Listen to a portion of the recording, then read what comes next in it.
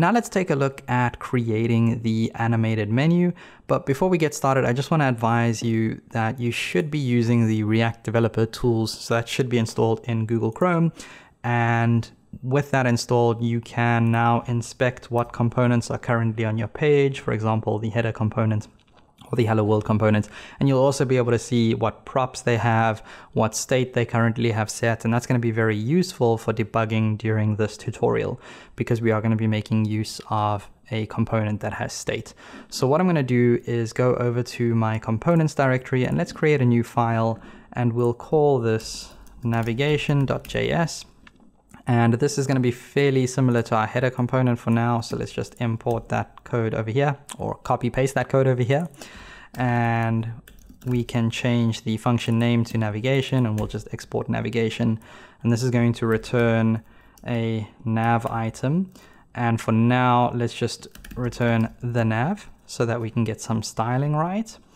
And so I'm going to go over to our header component here, and I'm actually going to import the navigation into this header component. So let's import navigation from /navigation. And then we just want to make use of that down here. So navigation. And so now we can see that we've got the nav appearing over here. Let's take a look at styling this. So what I want to do is maybe get rid of the font bold class, and we can actually just create a span tag down here with the font bold class. And so now what I would like to do is take the nav and put it in the top corner. So what I'm going to do is turn this into a flex box, and then I'm going to justify the items between. And then I'm also just going to add in items center, which should horizontally center them if this ever gets bigger than the other one. Right. So now we've got our navigation. The next thing we want to do is, instead of using a word, the nav, let's take a look at replacing this with an icon. So I'm going to make use of Font Awesome, and they have a pretty good package for React. So you can see that they recommend that down here in their docs. So if you click on that link, that's going to take you to Font Awesome's GitHub page. And if you scroll down to the installation section, you can see that you can install this package using either npm or yarn, and it's actually 3 separate packages that we have to install. So what I'm going to do is install all 3 of those with this command over here. So now that we have these packages installed, the next thing we want to do is actually make use of that. So we need to import the Font Awesome icon. And then we also need to import the specific icon that we want to use. In this case, I want to use the FA bars icon. So I'm just going to change this to FA bars, and also just change the package to free solid icons. So now we have the icon component, and then we also have the JavaScript icon that we want to use. So what we want to do is add this in as a component, Font Awesome icon. And then this needs to take in a prop of icon, and that icon needs to be the FA bars icon. So we're just going to put that in there. And so now we've got 3 little horizontal bars. The next thing I want to do is maybe just increase the size of that a little bit. So now we've got an icon. The next thing I want to do is, whenever I click on this icon, I want to open and close the menu. So we need to be making use of state. So I can give this navigation some states by making use of a React hook. So let's create a React hook over here, and this is going to be the show menu, or this is going to be a variable called show menu, and I'm going to use a method called set show menu whenever I want to change what's in that variable.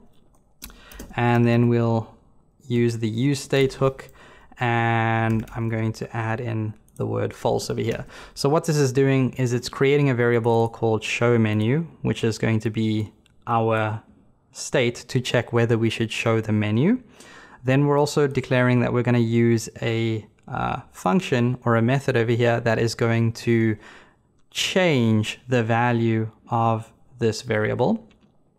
And then we are just using the useState hook from React, and we're setting this to have a current value of false. So our menu should always load in closed. And now if we take a look at our navigation component in React DevTools, you can see that we've got a hook over here with a state of false. So that's where that value got applied. Of course, if we set this to true, then that would change the value down here in state. But we're going to use the value of true to determine whether the menu should be open or not. So by default, it should be false. The menu should be closed. And then when we click on this icon, so let's go on click of this icon, what we want to do here is use an arrow function to change the value of show menu. So we're going to be using the set show menu method here, and we're going to pass this a value of true for now. And so now our app loads in with state as false, but when we click the icon, then state turns into true. So I'm not sure if maybe I should make that just a little bit bigger so we can see that. But now state has a value of true. So what we could also do just to make this value toggle is we can set this to the opposite of show menu. And so that means whenever I click on this button, it should alternate the value. So we've got true and then false and then true and then false whenever I click on it. Great. So that should toggle our menu open and closed.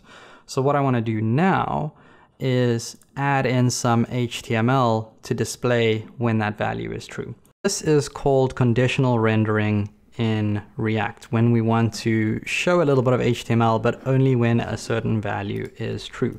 So what I want to do here is create a new variable, and we can set this equal to some JSX, like this is the menu, right? And now if I were to output that variable at the bottom of my navigation, so where my navigation should be, we now have this is the menu output, but we only want this displaying when the menu is actually open, so when state is equal to true. So what I'd like to do is let's start off by initializing this variable, but as a null value, and that means that the menu won't be showing. But then I can create an if statement here, and I can check if show menu is equal to true. And if it is equal to true, then I'd like to give this menu variable a value. And this can be a div with the menu, right? And so now when I open the menu, we have the menu. And when I close the menu, we don't have the menu displaying anymore. So that is how you very simply conditionally render stuff in React. The next thing I want to do is probably just give this menu some styling. So I'm going to use some more Tailwind CSS classes here, and I'm going to give this a position of fixed and a BG of white for a white background. And then I'm also going to position it top 0, which should position it at the top of our browser. And then I'm also going to say left 0, so it'll be in the top left corner. And then we'll say W4-5 should be 80%. And so now if I come back over to the browser over here and I open my menu, now we've got our menu open and closing in the top corner. Of course, I also just want to give this another class of hfull, and when our menu is open, it should take up the full width of our page. And you can see it's not quite taking up the full width, and that's because the footer is positioned absolutely.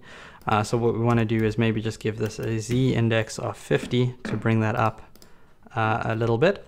And so now our menu is actually displayed on top of our footer. We probably just want to give this a shadow as well. So there's a class called shadow in Tailwind, and that's just given it a slight shadow along the side over there. Great. So now we've got a menu item or a menu component that's basically popping in and out. The next thing I want to do is probably just give this a little bit of a menu mask or a menu overlay, just to separate our menu from the background, because right now it's white on white and that's not very visible. So what I'm going to do is also create a menu mask, and then we will give that menu mask a value as well. And this menu mask will be another div. And this is just going to be an empty div, but it will also have a class of bg black, and it'll also be fixed, and it will also be in the top left corner. So top 0, left 0, and this is going to be W full and H full and Z 50.